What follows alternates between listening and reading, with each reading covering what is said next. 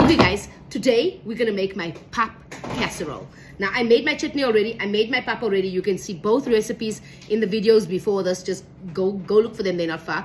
And I'm gonna use the same pot that I made my chutney in. Take all of this out into a bowl temporarily.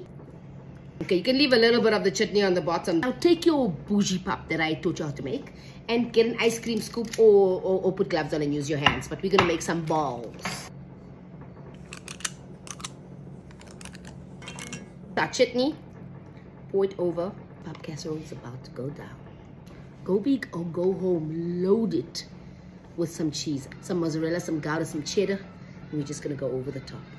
Sprinkle over some dried parsley. Pop this into the oven until the cheese is lekker melty and serve it hot. Hi baby. Guys, it's ready. Look how delicious it looks. Listen.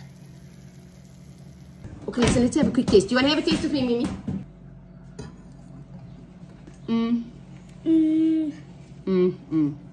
I would love some hot. Must...